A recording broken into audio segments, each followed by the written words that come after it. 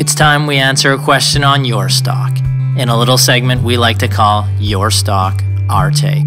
Buy, sell, or hold. Well, this was, as Ryan said, this was a question that we received from a listener to the show. Neil is the listener's name. He asked about Exro Technologies, mentioned that they're Calgary-based, EV space, coil drive, various companies under NDA, strong board, and partnership with Linamar. He wants to know our take on the company.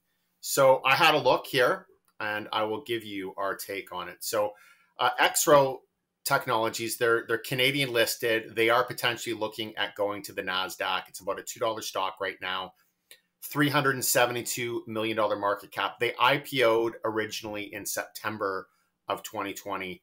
Right now, just under 170 million shares out. And essentially what they do is they describe themselves as a company that's part of the electrification and energy transition of the world. But essentially they have two technologies, two products which are in pre-commercial stage, potentially just entering commercial stage. One is what they call a coil driver traction inverter. The second is a cell driver energy storage. So the coil driver traction inverter, this is essentially something that will go onto an electric vehicle, an EV. It improves the performance, the range of the EV, and of course the cell driver energy storage. This is all about storing energy. So certainly two technologies potentially that play well into the electrification and EV themes. Now, there's a few things that I need to mention before I really get into this and talk about the financials. Ryan told you about the electrification report that we're working on right now. So this is a report that essentially covers all companies listed on North American exchanges that are in some way supporting the electrification theme. So this might be renewable energy, it might be EV, it might be battery technology, but even electrical production, because of course the grid will need to, there'll need to be investments in the electrical grid as more power transitions potentially from fossil fuels to other sources. But if you look, we're looking specifically right now at Exro. This is a very complicated technology, and I'm not going to pretend that I am an expert in this technology specifically, and I know everything about it.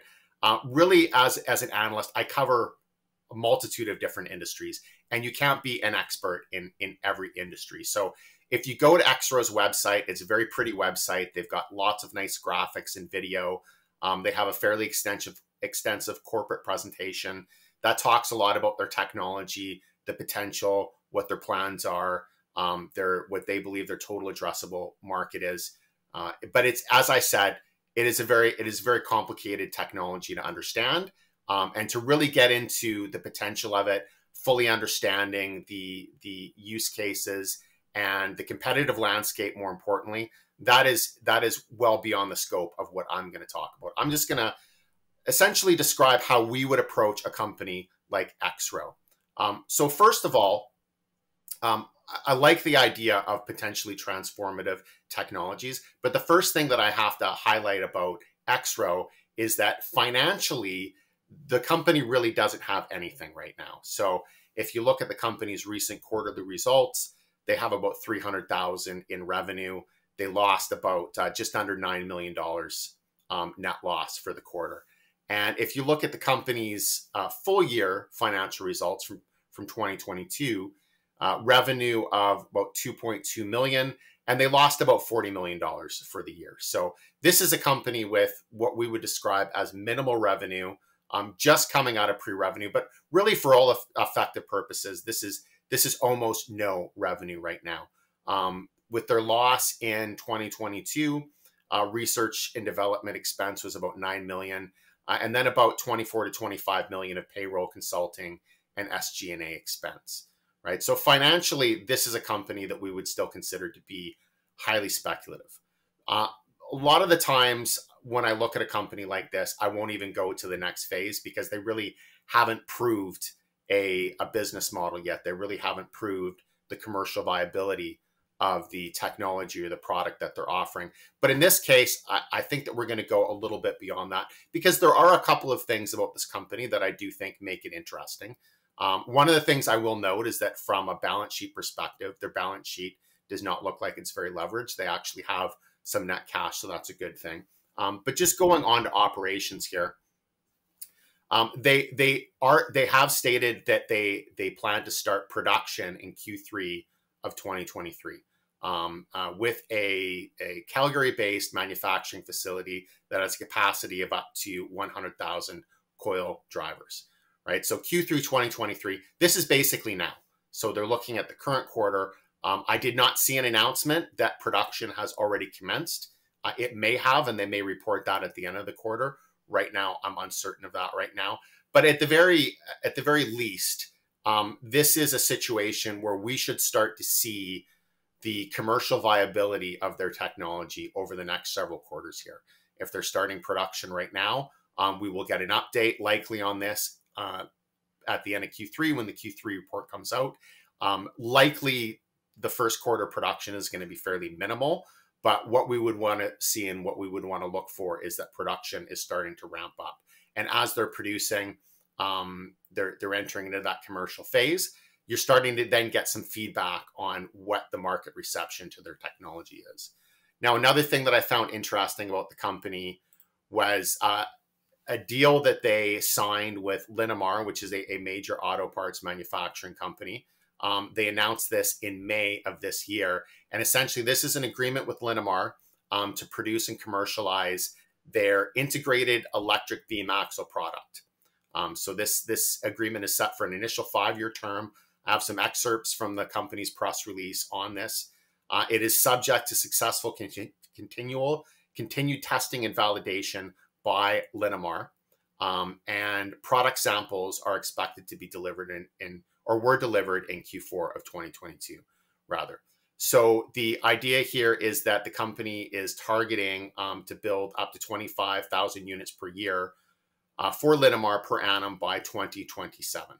So this potentially could be a very significant deal for Exro. And again, this is a situation where according to this agreement, this will essentially begin in Q4 of 2023. So this is a situation where we should start to see the benefits, if there are going to be any benefits of this agreement, perhaps not in the next 1 or 2 quarters, but certainly over the next 3, 4, 5 quarters, you start to get some feedback on what's actually happening with the business.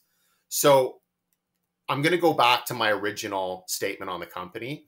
Financially, this is still a highly speculative business. They still have a lot to prove. There's still a lot that is unknown. I'm not gonna analyze the commercial viability of the technology because that is just simply unknown right now. I'm not an expert in the field. Even if you are an expert in the field, even if you're a world-renowned expert in the field, it's still a very complicated and problematic endeavor to analyze and predict the commercial viability of a complicated technology until it is actually commercialized. So we would consider Exro to be very speculative. This is not something that we would invest in right now. We would not consider it an investment on a financial basis.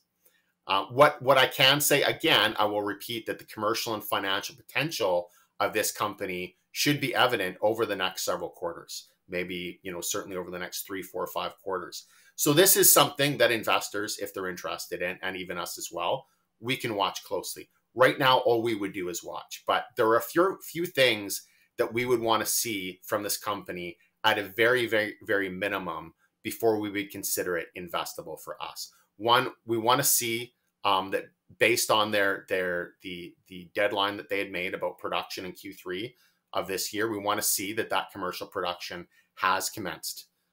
We also want to see a signal that their deliveries to Linamar are ramping up. So one thing that's important to note about their agreement with Linamar is that there is no guaranteed purchase of equipment or product from Exro.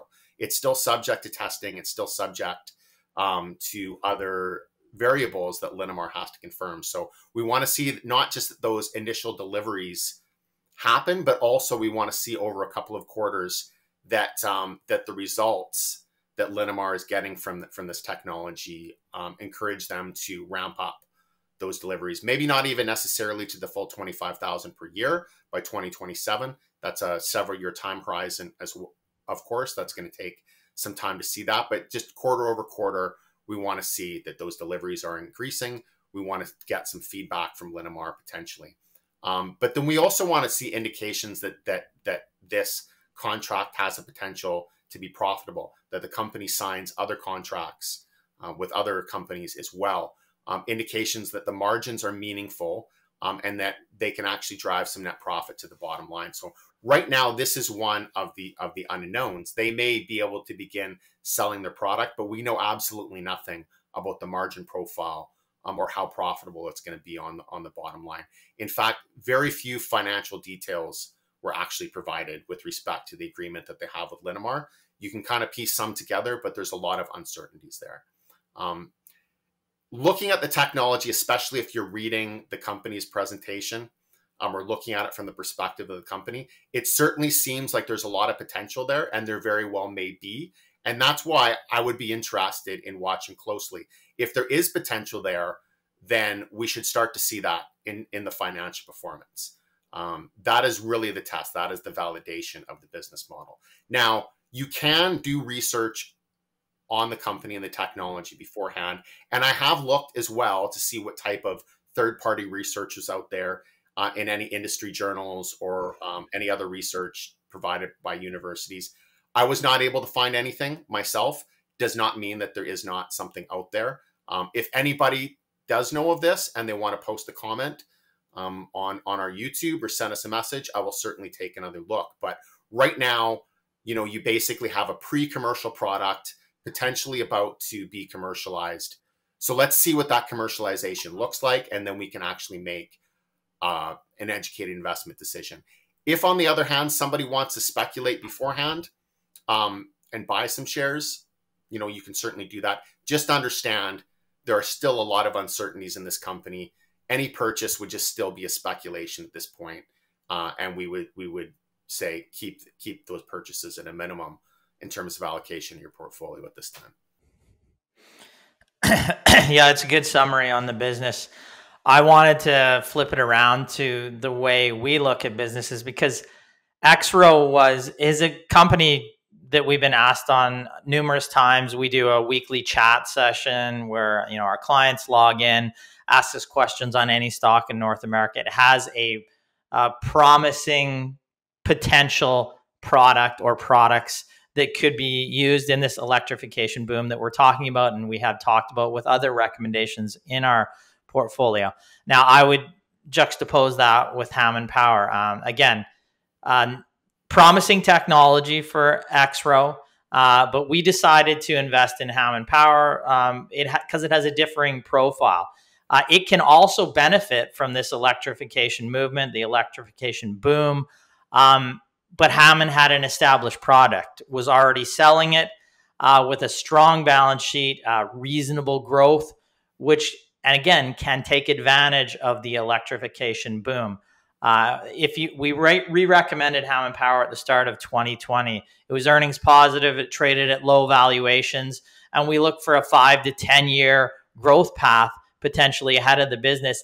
At that time, electrification wasn't an absolute certainty, but it had been coming to the forefront of conversation. Now, Exro at that time, for example, Exro at the start of 2020 was trading around 420 in that range. So what has it done since that period of time? Again, promising technology, but it's down 46%. The NASDAQ composite itself is up 47% over that period. Hammond Power, which traded at low valuations, can benefit from the upcoming and potential, and we've already seen the electrification boom. Well, it was trading at 760. It's trading at about 46.50 today. So that's up 509% over that same period. So you got all of the speculative upside that you want in these smaller businesses that can have exposure to a high growth theme, but you got it with far less risk, and you've got more upside. So that is typically what we're looking for, is less risk with the same type of upside that you might want to look for in these more speculative companies. So that's what we're left with. Now, you look at the two businesses today. from 2022 at the start, or 2020 to the start, where we are halfway through 2023, what do you have? Well, you still have Hammond Power with a growing business, trades at under 10 times earnings, low relative valuations, with still that growth path ahead of us over the next 3 to 5 to 10 years through the electrification boom. But you go back to Exro, well, it's almost been cut in half in terms of share price over that time. But you're still looking at a business with just potential in front of you. You still don't have the sales. Maybe they're starting to come online now. But, you know, if I had to buy one between the two, even after you've seen one go up 500% over that period, you'd still more look at Hammond Power because of the, you know, how it fits our criteria in terms of profitability and still has upside to that, to the theme that you're trying to play into. So hopefully that gives listeners a good idea of when we're looking at investment potential companies that we can look at for investing in and recommending to our clients.